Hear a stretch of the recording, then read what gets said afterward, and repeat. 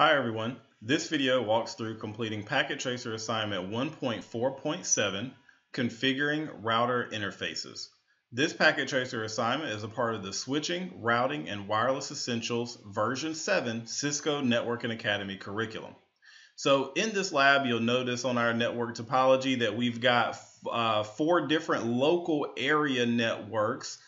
2 local area networks are connected off of each router, and I'm just going to kind of draw a box around each one of them. You don't have to do this, but I'm just going to show you kind of what constitutes each local area network. So that would be here, including that interface on R1, S1, and PC1. Let's do another color here. Let's do blue for the bottom left of R1. All right, so that is that interface in the bottom left there of R1, SW2 and PC2. Let's choose green for the upper right hand one over here connected to R2. One other thing you'll notice is this one is using IP version 6 for that one. And let's choose purple here for the next one.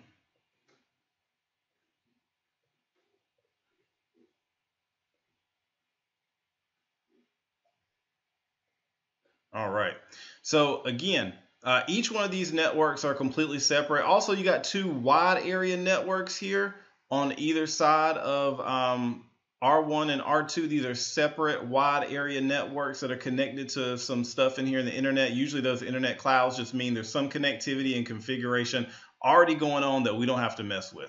On the left side here, again, everything is using IP version 4. Don't forget how these networks are divided up. So this /30, remember, is a subnet mask of 255.255.255.252. That means there's only 4 addresses between .224 to .227, so it'd be 224, 225, 226, and 227. But the only usable ones, because you can't use the first and you can't use the last, are 225 and probably 226 over here is being used. All right.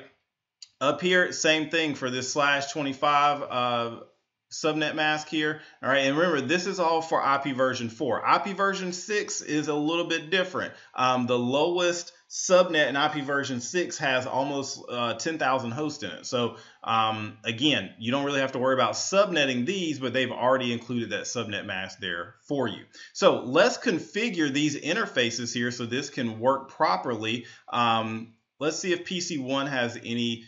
Okay, we need to configure the IP addressing on PC1. So PC1 here would be 172.16.20.10. My subnet mask here when you hit tab is incorrect for this, so we need to do 255.255.255. This is a /25, so a /25 would be .128 here on the end. Now, the default gateway, remember, so we're looking at PC1 to S1 to R1. This is that LAN we're looking at, this local area network. So the default gateway would actually be right here on R1, this interface, which happens to be G00. So that IP address is going to be the default gateway to PC1, which is 172.16.20.1. And you see that matches here and here, right? So again, 172.16.20.1.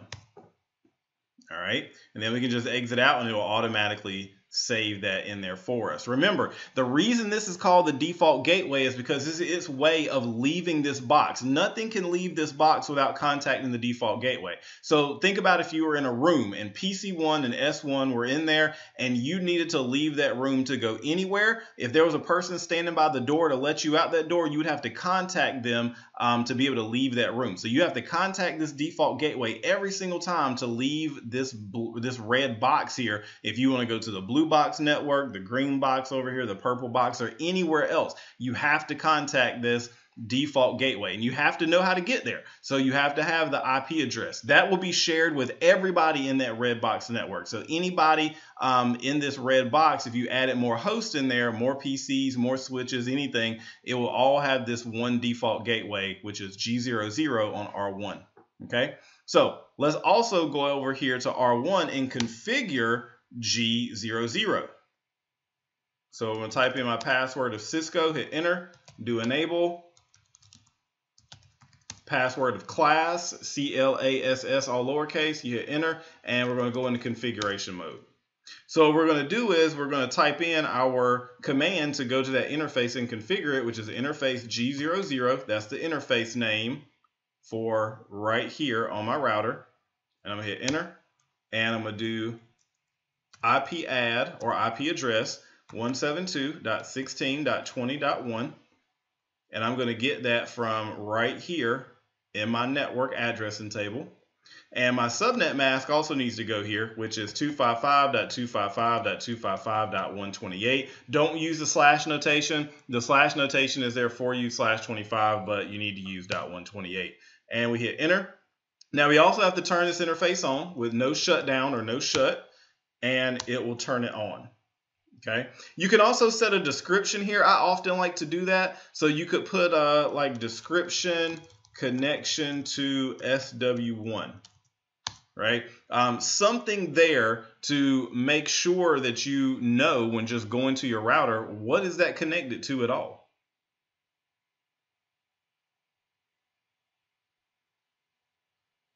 Okay.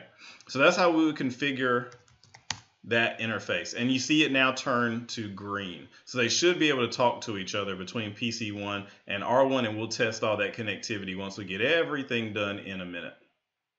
All right, so now let's go to PC2 and configure its IP addressing.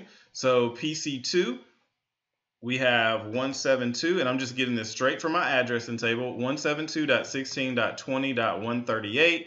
And its subnet mask, again, is 255.255.255.128 because it's also using a /25.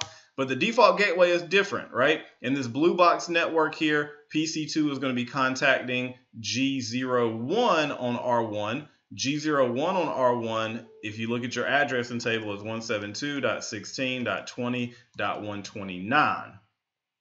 Now remember, when you're assigning these addresses, you still need to look at the first and last, where it starts and ends, so that these networks cannot overlap between like the red box and the blue box. They can't overlap, and you can't use the first and last address of either of them, the network or the broadcast. You can use everything in between though.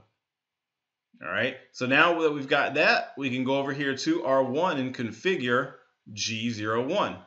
So we'll do interface G01, IP add or IP address 172.16.20.129. Again, I'm getting this straight from my network addressing table in your directions, 255.255.255.128. We'll set a description, connection to SW2, and we'll do no shutdown. All right, so that turns it on. Okay, and you see it green. Green is good. That means the link is on and operational, but it doesn't necessarily mean we have everything configured correctly. But again, we'll test it out in just a minute.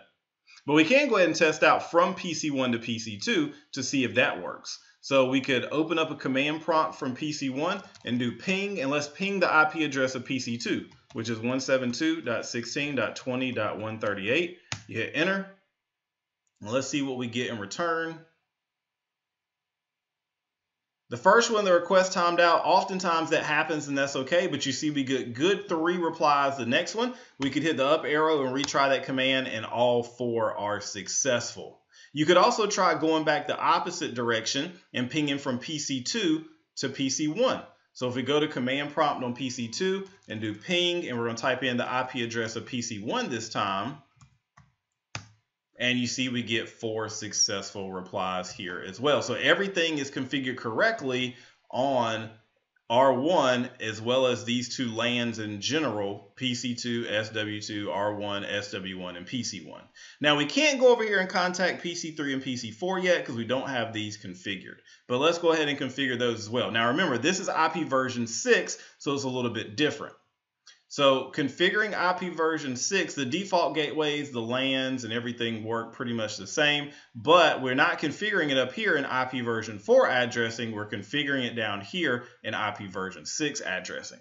So the IP version 6 address for PC3, if you look at your network addressing table, is 2001:DB8:C0DE:12::A. All right, that's the address. Now you notice it has the /64 for the subnet mask, but you need to put that over here, not here. You put that over here. This slash is already there. Okay. The default gateway we set FE80::2. All right, and all that saves automatically for us. You can also go over here and copy and paste this because these addresses are a little bit longer. You highlight it, do Control-C. Can't right-click because it won't come up, but do Control-C and then Control-V over here just to make sure you've got it entered correctly.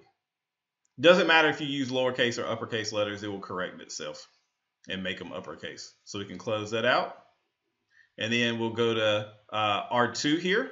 Now let's go ahead and tackle. This interface is G00 as well. I know that G01 is kind of overlapping, but that's the one that is connected to SW3. I believe that's G00 on R2 for the upside, and that's G01. So it's G00 connected to the green box LAN up there, connected to SW3. So password is Cisco, enable, password is class, and then we can get in configuration mode. So we're going to do interface G00. And again, this one is, you can set a description, connection to SW3. And then we're going to do, instead of IP add, we're going to do IPv6 add. All right. And then we're going to configure it straight from our addressing table up there. Again, it is 2001:DB8:C0DE:12::1.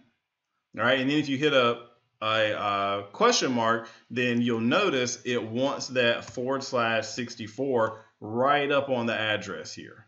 Okay, and then again, it wants your link.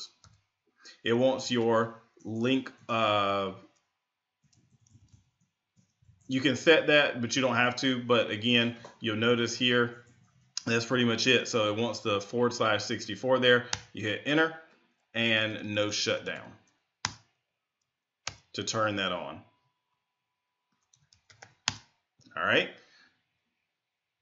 So again, IPv6 add, not IP add, IPv6 add, you put the IP version 6 address and then no spaces, / and the subnet mask in / notation, which is /64, and then no shutdown. All right, we'll come back to R2 to do the bottom one. Let's go ahead and set PC4's IP address. Again, we're down here in the IPv6 part, and we're going to do 2001:DB8:C0DE:13::A. It is a /64. The default gateway is FE80::2. All right, and that automatically saves in there for us, so we can close that out. Then we're going to go up to R2, and this time we're configuring interface G01 that goes down to SW4. So we'll put description, connection to SW4. Then we'll do IPv6 add 2001:DB8:C0DE:13::1 /64. We'll hit enter and no shutdown. All right. Now that gives us 100% in the lab, but let's make sure everything works. Okay. So just because you have green lights doesn't mean everything works. So if you go to PC3 and you type in, go to the command prompt.